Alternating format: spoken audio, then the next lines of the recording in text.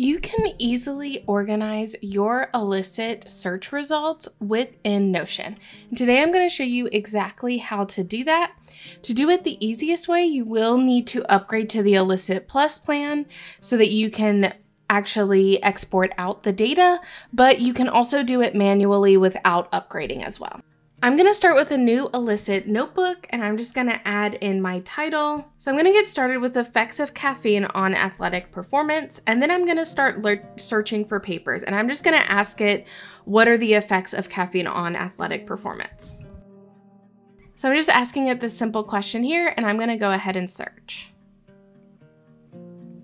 So once I have my search results, I get this table here that includes the paper name and the abstract summary. And I can always load more down here to get more and more results. So now I have about 16 different papers within this table. And I can go ahead and add additional columns here to get more and more information about each of these papers before I go ahead and organize it so that I can get as much information as possible. The one thing with doing it this way between Elicit and Notion is you're really only going to want to upload one time from Elicit to Notion. You're not going to want to kind of upload once and then do some things and then upload again, because then it's going to create duplicate rows. So I want to add all of my columns in the initial set and then I'm going to upload. So now I've added in a few more columns. I have the main findings, the limitation, and the research questions. And you can see some places where there is low confidence. So that would be places to check.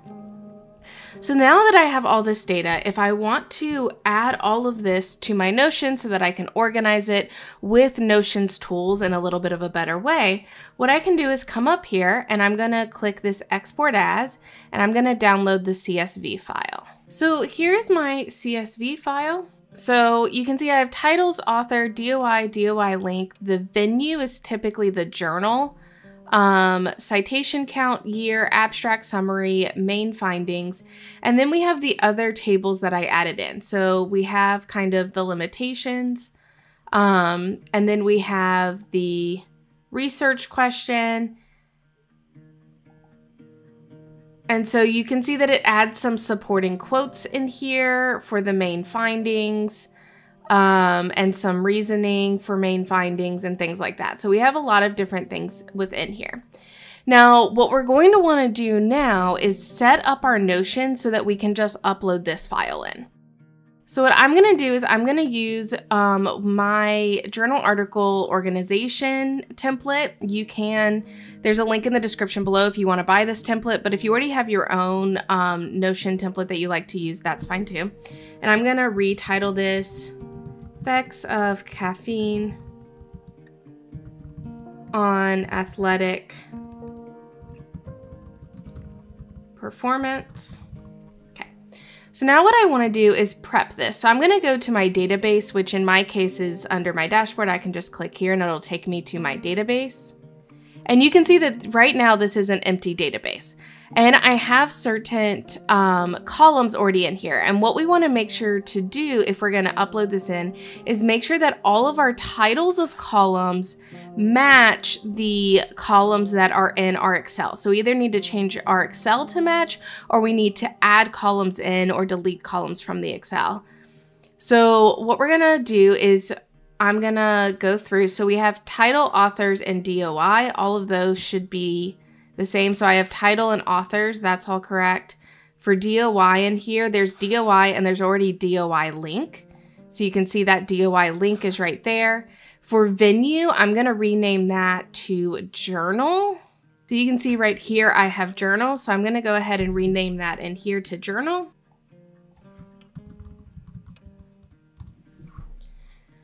So now that'll match. Citation count, if I want to include that in here, that is not already in my literature organization, so I'm going to need to add that property in.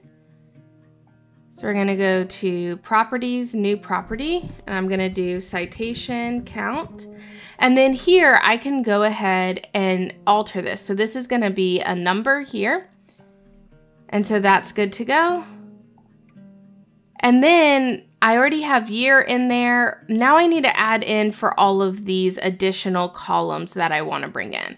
So there are a lot of columns here, and so I want to go ahead and add those in. So I'm going to add in abstract summary, main findings, limitations, and research questions. And then I'm going to delete out the other columns. So again, I'm just going to come in, go to my properties, add a new property. I'm going to call this abstract summary, and it's just going to be a text field. So that's fine there.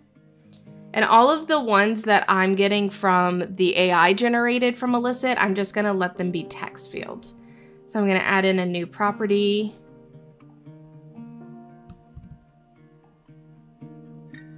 And we're just going to do main findings.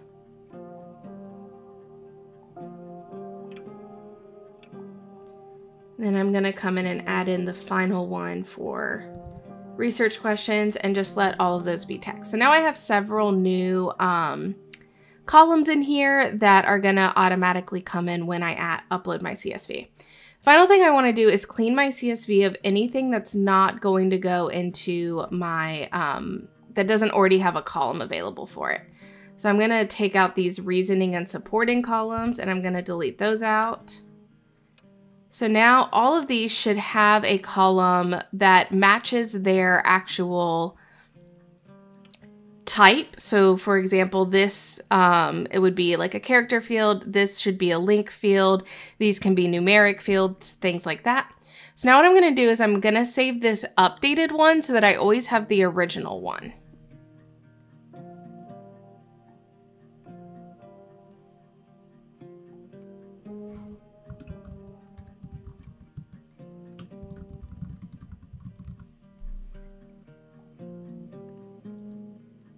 So once we have this cleaned, all we need to do now is in our literature organization, we're going to come up to these three dots up here, and we're going to say merge with CSV file. And we're going to add the CSV file that we just saved with the clean CSV file for the Elicit information.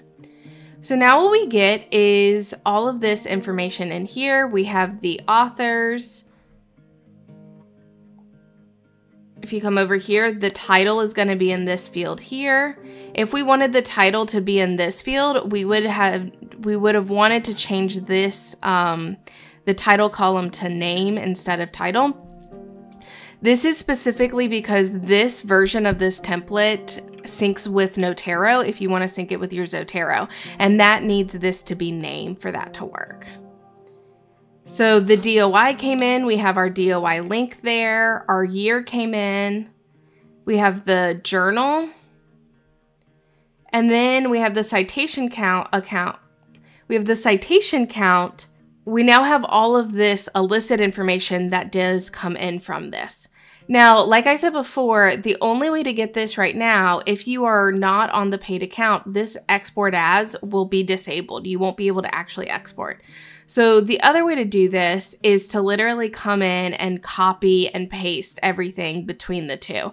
I realize that's a lot of work, and you may just want to take what's actually relevant at that point versus actually doing that. But if you do have the paid account, this is an easy way to be able to get that information from your Elicit, where it's not as easy to organize things or plan things out. It's really just a way to get information into a Notion account. I will again have this template linked below, and I'll also have my 30-day research jumpstart guide, which is a PDF to help you figure out what papers to read and how to get started with your next research project.